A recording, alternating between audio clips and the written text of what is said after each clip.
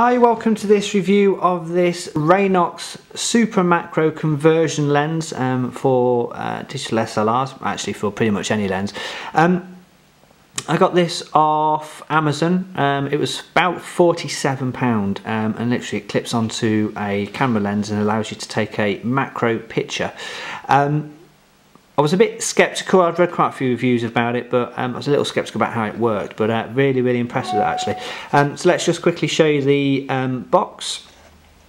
I'm not sure why my camera isn't autofocusing. Anyway, so there's the original image, as you can see there, and there's the macro lens with the DSLR 250. And I shall put some pictures up at the end of this video as well. I'll put a link to a video I did of the macro shots I've taken with this. I'm actually really impressed with the quality of it. Sorry, I don't know why this camera is not focusing. Right, let's do a bit of manual focusing then, shall we? There we go. Right, sorry about that. I'll cut that bit out, I think. Right.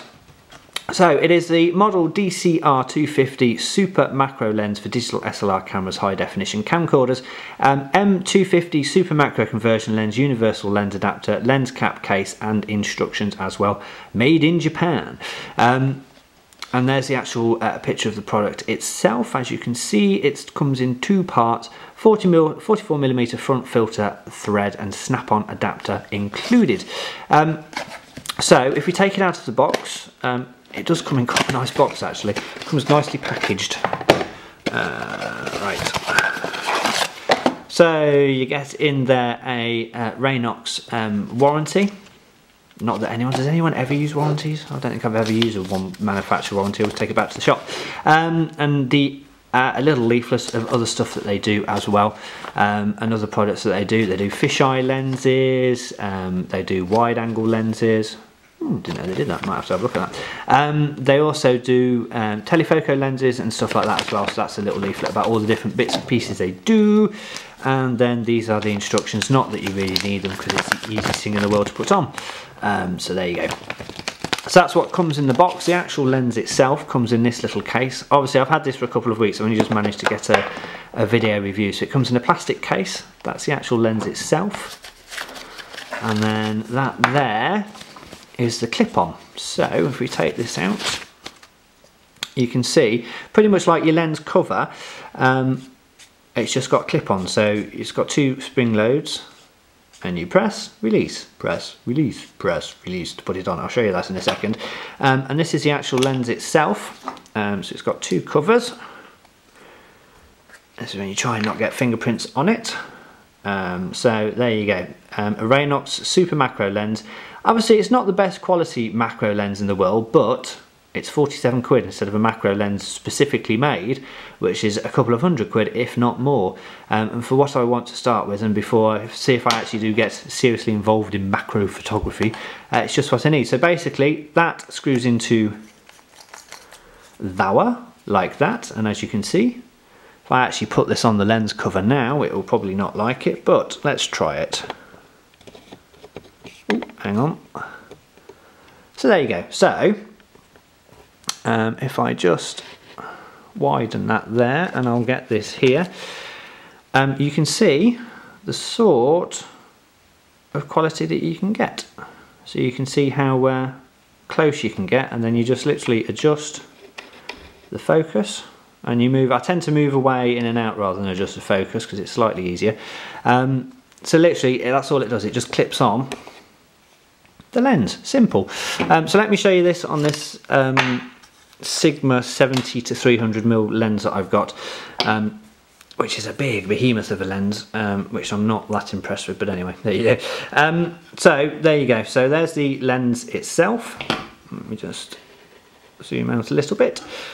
So you can see the lens, and then literally snap it in and away you go, and it just adds an extra lens to the front, and it just increases the magnification. It does bring, I'm really impressed with the results. It does bring some really good results. You have to be a bit, the focus part of it is very narrow, it's right in the centre, so you have to judge around a bit, and some shots come out really good, some shots don't come out at all. But it's all a case of playing with it, and I shall show you some shots that I managed to do at the end of this video, and I'll also put a link down there which will give you a link to a video that I did of all the macro shots that I've done, or some of the best ones, and I have to say I'm really impressed with it. So there you go, that's a review of this Raynox Super Macro Conversion Lens, £47 off Amazon.co.uk. If you're just starting to get into macro photography, it's a really good first investment, and then you can go and spend your £300 to £400 on a proper macro lens. Right then, thanks for watching. If you like this video, please subscribe. I'll try and do more soon, and you can follow me on Twitter at IanHRP. Thanks a lot, bye. Right, so I just thought I'd add a bit on to the end of this video. As you can see, un cactus. £3.48. It's a Japanese. So anyway, yeah, that's the cactus. But I just thought I'd show you the macro lens. So this is as shot without the macro lens. If I just put the macro lens on and then just increase the magnification slightly, you can see.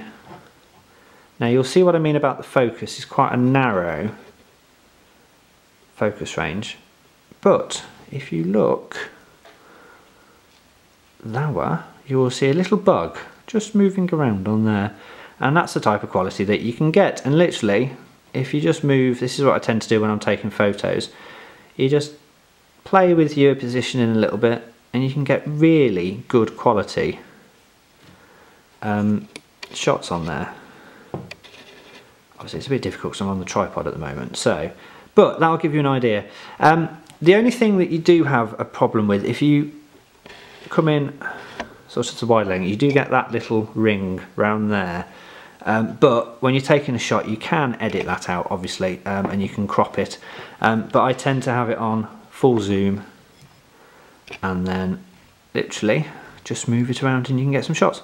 So there you go, little example of what it's like. I didn't really think of doing it for video, but there you go. So there you go, little bit of an example. Photos coming next.